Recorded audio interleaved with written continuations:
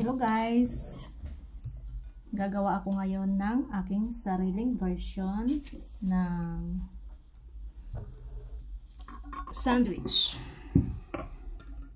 So, ito ang aking bread. Favorite bread from Walmart. Ayan, nilagyan ko siya guys ng star margarine.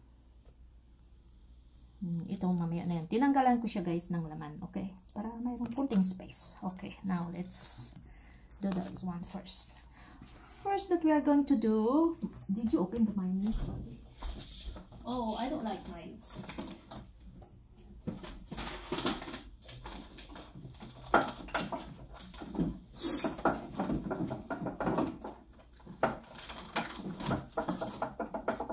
Okay.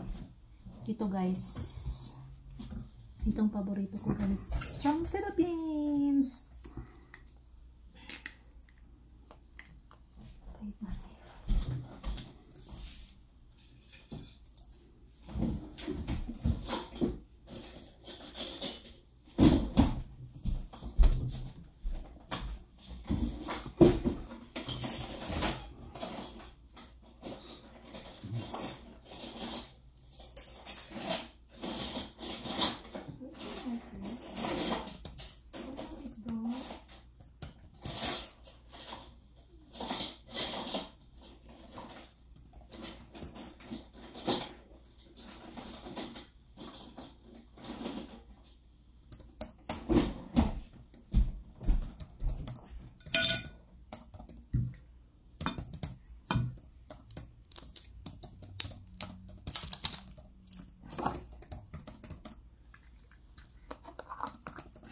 Okay.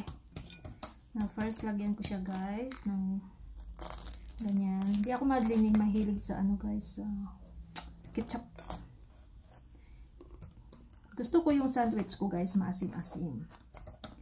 Kaya, ito lang ilagay ko. Ayaw ko na ng yung ano na yan.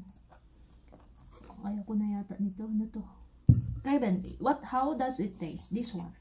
This is tartar, guys. Hindi ko. It's a combination of vinegar and mayonnaise and pickles. Really? Mm-hmm. That's basically what it is. So like pickles ground up. Parang ganito rin siguro dyan, guys. Pag ganito. It's a fish sauce normally, but you can use it for other things. So, siguro, tisisingan ko lang to guys, para malaman ko lang. Did you try this? Not yet. Not yet, huh? You did not open that. You can open it. No, I don't want it. No. I want this one only. So, now, after that, lagay ako ng konting ganito. Naghugas na ako guys ng kamay kahapon. So, okay lang, di ba? Kahapon. So, maniwala lang. Okay, so, tapos, lalagyan ko siya ng pickles. Pickles. Cucumber pickles. Pagdating sa pickles, guys, gusto ko yung dill. Kasi yung dill, maano siya. Talagang ito maasim-asim. Gusto ko yung maasim-asim yung pagkain ko. Yan. Okay? So, after that, lagyan ko ng, no, wait muna. Ito ilalagay ko guys. This is it. Okay? Yan. Egg.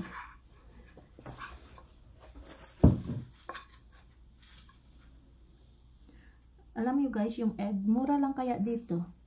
12 pieces, makakabila ka na ng minsan $1, minsan less than $1. Like 68 cents, guys. Diba? Nakapagtataka lang kung bakit napakamahal ng egg sa atin at saka manok. Super. Kaya gusto kong magkaroon ng farm. And guys, yan lang. Okay?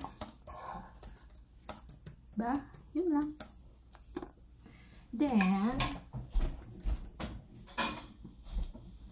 lalagyan ko ng cheese. cheese.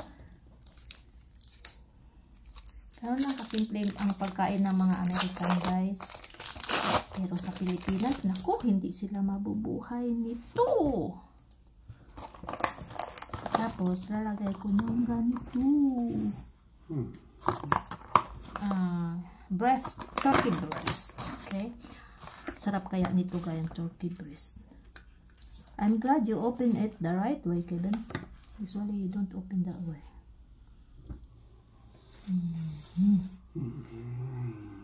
Mama, it's called a Dagwood sandwich that you're making. Because Dagwood was a comic strip character who always ate sandwiches about that big.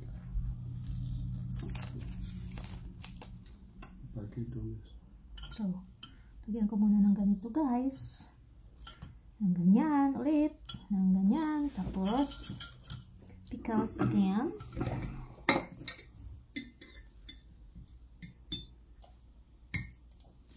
Okay. Not much because mayroon ng pickles sa baba kanina. So, ganyan lang. Ganyan lang, guys. Okay. Tapos,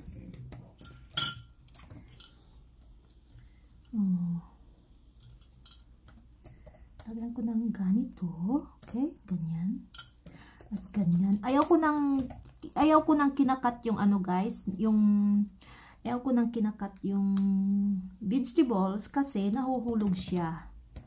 Total malambot naman itong Roman tanggalin ko muna pala yan. Mas maganda ito para mag-hold well. See? There. Tapos ito, yan. Bago ito, yes. Tapos then, press it like that. Press it, okay. Baliktad pa pala. Ayan, ganyan. Press it, ganyan, guys. Tapos ito, huwag ko nang isama kasi masyado nang makapal. Kainin na lang natin. Okay. Let's eat. Kasi yung dalawa, nagawa din sila ng kanila, guys. Nagawa din sila ng kanila. Kaya, ako na lang ang gagawa ng para sa akin. There you go. Kain na tayo. Big bite. Big bite. Jumbo sandwich.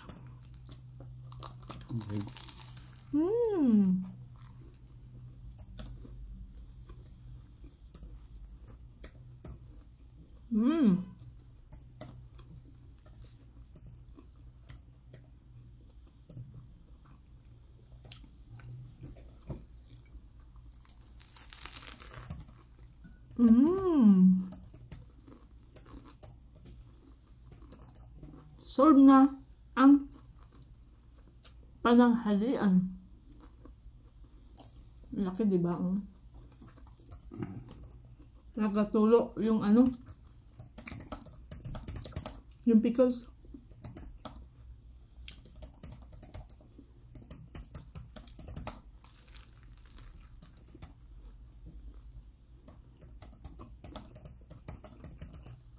Kaya, guys, hindi pwedeng kanin lagi.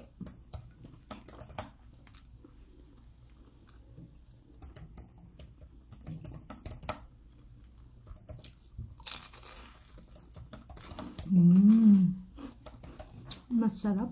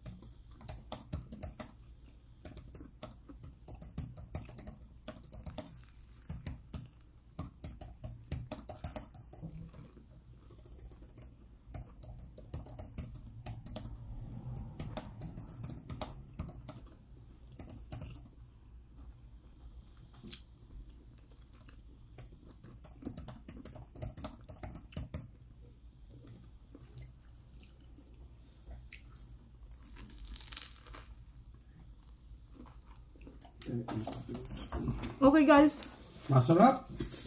that is for today. Pickles. May sabaw yung sandwich ko guys. That would be good for someone. Malutong na sandwich.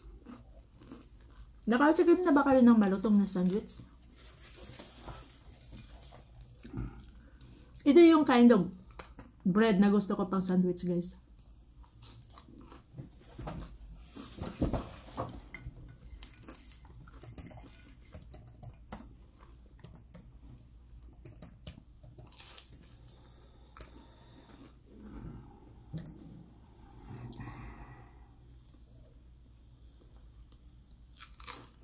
Okay, I'm cool.